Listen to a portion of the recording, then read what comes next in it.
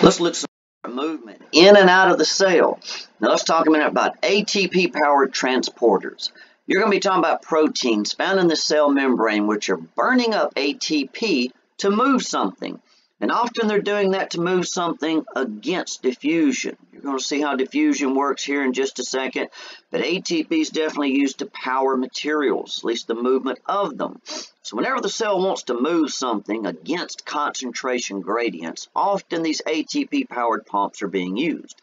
What that means is these proteins are burning up ATP to move something. You got to remember ATP is the fuel of the cells, just like gas for an engine. So they always require ATP, and again, you're going to see they're generally going against diffusion. All right, we'll take a look at that here again in just a second.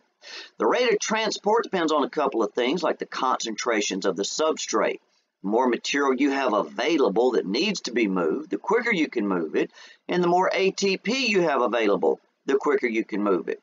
And the best example of active transport, which is what ATP-powered transport is, the best example is the sodium-potassium exchange pump.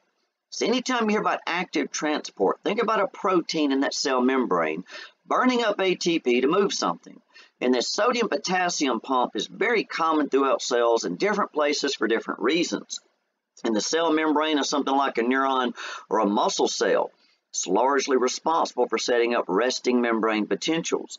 When you get to the kidneys, you'll see that practically all movement of material is dependent on it. But every time this little protein here were to burn up an ATP, it pumps 3 sodium out of the cell and 2 potassium in. So you look at resting membrane potentials, that's how the sodium got on the outside and how the potassium got on the inside is through the use of these little powered pumps.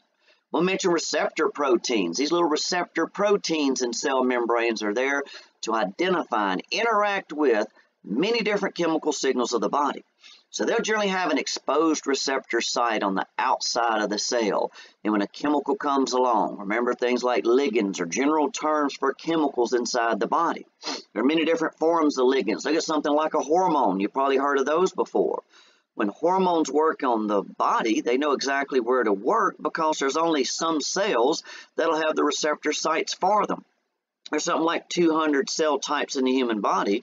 If only one of those 200 types of cells in us has a specific protein that's receptive to that particular chemical, that's the only place it can work. When hormones go in the blood, they go practically everywhere, but that doesn't mean they're going to work everywhere.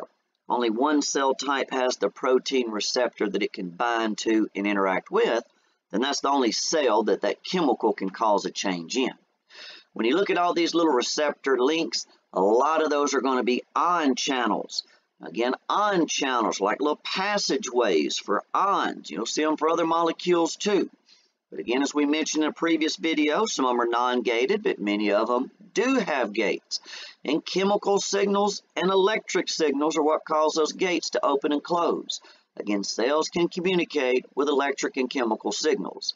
And a good example of where that happens is the chemical acetylcholine, binding to some ligand-gated sodium channels on skeletal muscle. You'll see that in the future in, say, Chapter 9, which deals more with skeletal muscle. But if you want that skeletal muscle to contract, you can use a motor neuron to release a chemical acetylcholine. It'll bind to these sodium, ligand-gated sodium channels. When they open up, sodium comes in, the electric charges swap, and that's when electric signals are generated. And that's going to allow that muscle to contract. So we're going to see these channels opening and closing. Usually they're going to open in response to a chemical signal. And sometimes some of these little protein channels may not work correctly. In the case of cystic fibrosis, that's what happens. This is specifically a defect in the chloride channels of the body. And it's seen in particular places in abundance in epithelial cells, which are called goblet cells, in the air passageways of the respiratory system. Now, you'll see in a future chapter that when cells want to move water, they pump sodium first.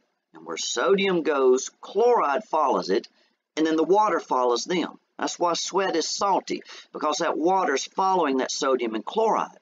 But if somebody has cystic fibrosis, the chloride channels don't work. So what happens when the sodium is pumped and moved, the chloride doesn't. And if you only move one of those two solutes, you won't move enough water. And that'll cause a very thick mucus to build up in the air passageways, and that can be deadly. We'll also see lots of different drugs interacting with these little channels and such in different places in different chapters also. G-protein complexes are another place that chemical signals can work in the body. If you see a picture of one of these G-protein complexes, you'll look at the cell membrane, and you'll see this integral protein, which remember is a protein, goes all the way through the cell membrane, and it'll have these three little subunits, these three little pieces in the intracellular environment. And whenever a chemical binds to this G-protein complex, you'll always see this third, this last subunit, called the alpha subunit, separate. And it's going to do one of two things. It'll either bind to an ion channel and open its gates and let an ion pour into the cell, or it'll activate an enzyme. So when you see how different proteins are working to cause things like smooth muscle contraction or whatever, you'll see a lot more of this in future chapters. And if anything interacts and activates an enzyme, whatever that may be, enzymes are always going to lower activation energy and speed up chemical reactions. Chemical reactions do not occur fast enough naturally to sustain life. So these enzymes are very important to speeding up those chemical reactions, or we wouldn't have life as we know it. Let's also talk a little about movement through the plasma membrane. Now we'll look at diffusion and osmosis in this little video here. We'll look at filtration and other transport mechanisms in the next one. But looking at this diffusion osmosis, we start with diffusion. Diffusion is nothing more than the movement of any type of material from an area of high to low concentration.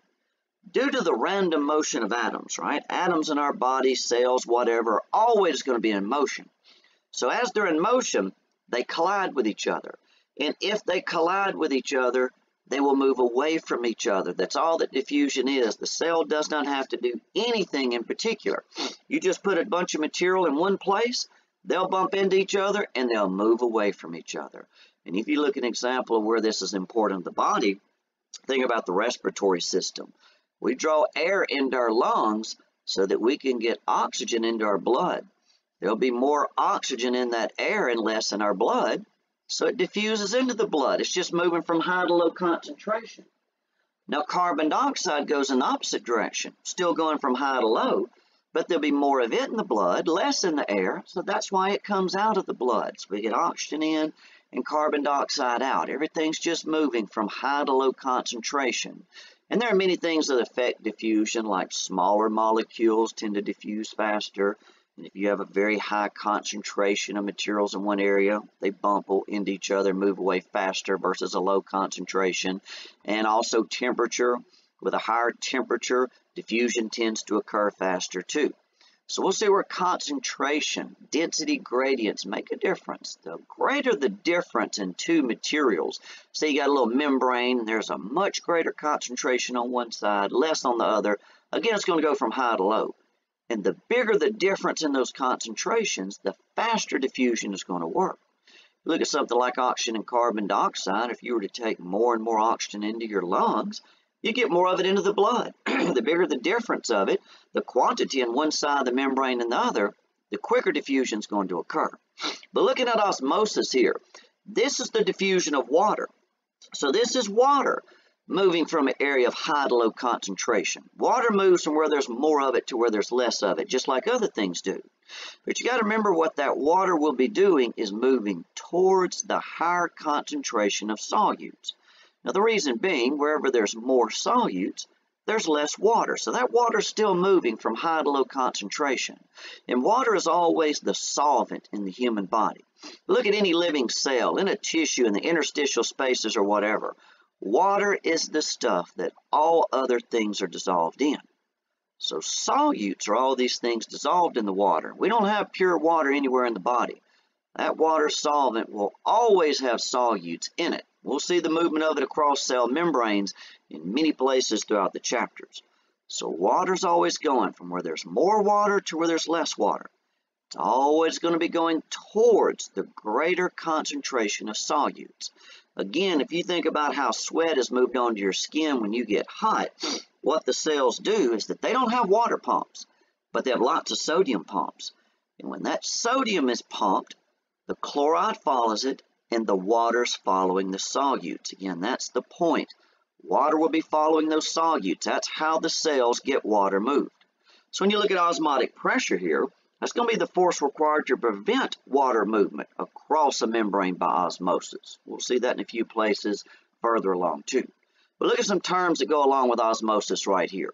Look at the first one, isoosmotic. Here's where you've got solutions with the same concentration of solutes on either side of a membrane. So say this is a cell. Maybe it's like one red blood cell, or it doesn't matter what it is in the body. And you put it into a container here. And the numbers are just very low and simple, just to show what the solute concentrations are. You'll see in tissues of the body, these numbers are generally 300 milliosmoles. But let's just use simple numbers to keep this simple in this example. So let's say the solute concentration inside the cell is 1, and the solute concentration in the fluid material around it is 1. Well, there they're equal. That's isoosmotic, equal concentrations of solutes. Look at hyperosmotic, where a solution has a greater concentration of solutes. So again, let's say the cell still has a concentration of solutes of 1, but now the material around it has a concentration of 2. Since there's more in that material, that solution around it, you could call that a hyperosmotic. Remember, hyper means more than. This material out here has a greater concentration than what that inside the cell does. But look at the opposite, hypoosmotic, where there's a lower concentration of solutes. So now look what we've got.